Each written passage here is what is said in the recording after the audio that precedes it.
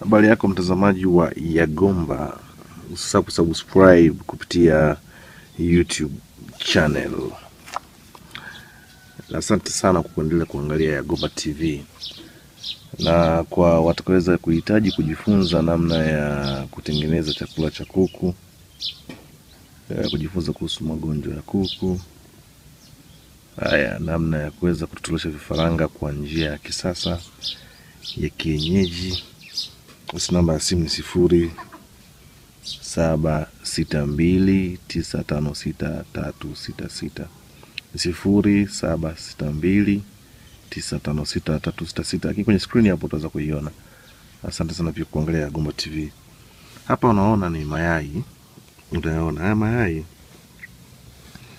ukiangalia YAGOMBA TV unaweza kaona ni kama nzima. Haya mayai yalinunuliwa kwa ajili ya utotoleshaji, lakini kwa sababu ya ujanja wa wafanyabiashara ambao wao walijifanya wanauza kwa ajili ya kutotolesha, basi moja kati ya watu ambao za kuwauzia hayakuwa mazuri, maana yake hayakuwa na sifa ya kuweza kutotolesha. Kwa hiyo akajikuta kwamba pia anapata hasara mfugaji. Kati ya changamoto ambazo huwa zinatokea, mtazamaji wa YAGOMBA TV, kwa baadhi ya watu ambao huwa wanakuwa wanafanya biashara ya uuzaji mayai, huwa hasa yale kwa ajili ya kutotolesha, huwa kuna ujanja huwa unafanyika, ambao huo ujanja ni kuweza kuwadanganya wauzaji kwa lengo, na baadhi ya wafanya biashara sio waaminifu, mtazamaji wa YAGOMBA TV, hasa katika masuala ya uuzaji wa mayai. Kwa hiyo anakuambia unatotolesha, kwa mfano unataka kutotolesha, kumbe mayai kwamba ni ina sifa zote, kumbe hapana. Kuna baadhi ya sifa ambazo kwa yai inafaa kutotolesha. Nimeshazungumza kuhusu masomo haya, lakini nikasema ni kuonesha hasara ambayo ufugaji wewe unaweza kuipata endapo tu kama utachukua mayai ambayo sio hayako na vigezo vyovyote. Kuna baadhi ya vigezo ambavyo nishavisema. Usisahau kusubscribe kupitia YouTube channel. Nashukuru sana kuangalia YAGOMBA TV. Lakini kwa kesi ukipenda kujifunza mambo mbalimbali, namba ya simu ni 0762956366. Na epukana, kuna watu ambao ni matapeli kwenye mitandao, wanatapeli watu. Kwa hiyo mtu asikudanganye kwamba yeye anaitwa YAGOMBA.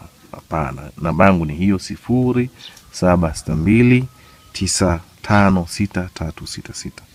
Kwenye utotoleshaji, moja kati ya vitu ambavyo vya kuzingatia kwenye yai ambao unafaa kwa ajili ya kutotolesha, sifa ya kwanza kabisa, yai ukiliangalia inatakiwa lisiwe na mpasuko wa aina yoyote. Kwa mfano ukiangalia yai halina mpasuko wa aina yoyote, kiuza hata upande wa pili wa tatu hamna mpasuko wa aina yoyote.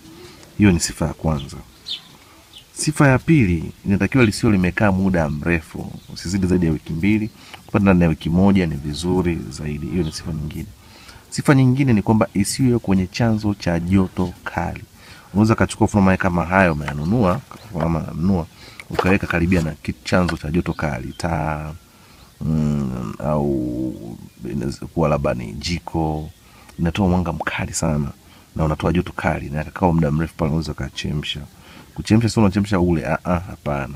Ni kwamba wewe unachemsha, yanachemka yenyewe. Kwa hiyo unaweza kusababisha kiini yai likachemka likawa kama chakula. Kwa hiyo ni vyema, au kwenye jua, na kuna vyanzo vingine vinavyosababisha.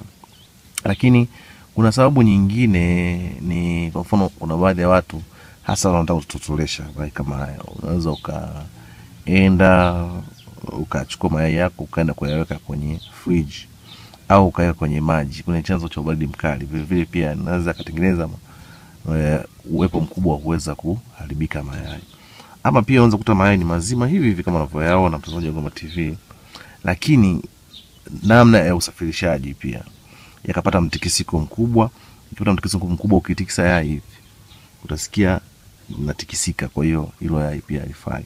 Sasa pamoja na changamoto hizo zingine ambazo tunaweza kuzungumza, ambazo sifa za yai ambazo zinafaa, lakini kuna shida moja ambayo huenda inaweza kupata hata wewe.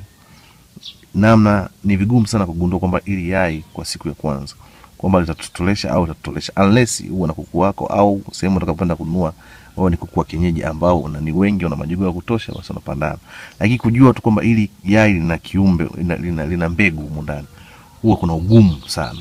Isipokuwa utaijua baada ya siku kadhaa, huwa limekaa hasa kuanzia siku 5, na ukipima basi utaweza kujua. Sasa hiyo changamoto ndo wafugaji wengi unakuta nashindwa.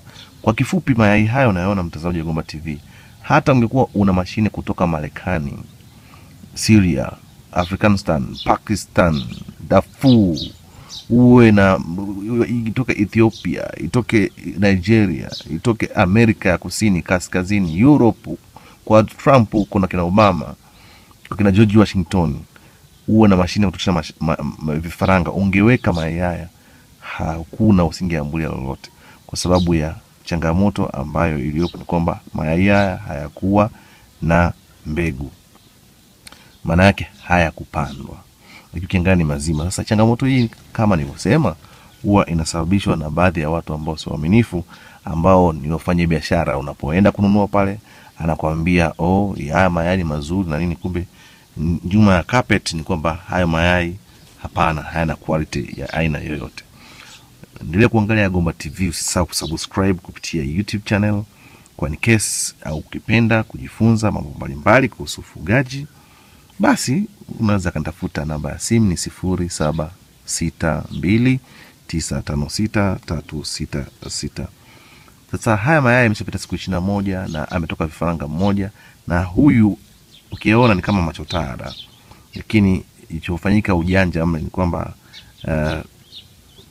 huyu bwana mkubwa aliyeuza mayai haya na alienda kununua mayai haya, maana kwamba haya mayai yalikuwa ni kwamba yenyewe alikuwa akiona kuku anataga, basi akiona labda kuna mambo meupe kama hivi au na rangi, basi alikuwa anaenda kuchanganya. Lakini ukija kuangalia katika uhalisia, mtazamaji wa Yagomba TV, haya mayai hayakuwa na sifa za kuweza kutotolesha. Kwa ni vyema kama mfugaji, hakikisha unazingatia sifa za mayai ambayo yanafaa. Jifunze na Yagomba TV, na usisahau kusubscribe kupitia YouTube channel. Na asante sana kuangalia Yagomba TV.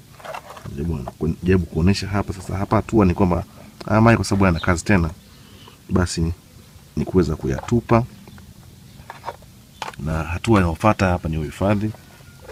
Kama unavyoona Yagomba TV, hilo hapo ni shimo, kwa hiyo hayana kazi tena,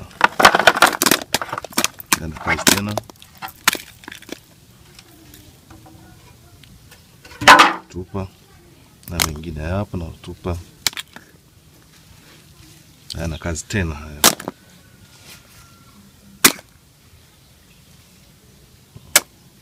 Hayana kazi tena Yagomba TV. Kwa hiyo lazima uwe makini sana kama mfugaji kuweza kujua. Kwa hiyo ni hatua ya uhifadhi, tunaweza kuhifadhi kwa namna hiyo. Japo mmoja nilitaka kujaribu kuweza kutunga, na ni hili hapa, nataka kujaribu kutunga lakini ikafeli. Kwa hiyo basi hayana kazi tena. Kwa hiyo hapa ni hasara, mayai 59 nimeweza kupotea hivyo. Kwa ni vyema mfugaji uweze kujifunza vizuri, na kama unataka kutotolesha, basi hakikisha unazingatia baadhi ya procedure. Hapa na kuonyesha jinsi tunaweza kuhifadhi haya mayai, na hatua inayofuata hapa tunafukia. Mtazamaji wa Yagomba TV, kufikia. Kwa hiyo hapa ni hasara. Asante sana kwa kuangalia Yagomba TV, na usisahau kusubscribe. Unahitaji kujifunza mambo mbalimbali kuhusu kuku, ufugaji na vitu kama hivyo, basi karibu sana. Lakini hakikisha namba unayotafuta ni hiyo ya Yagomba TV.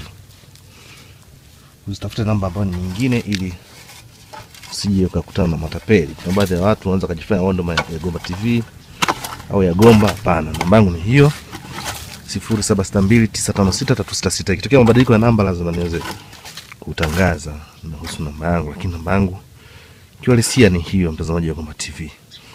Asante.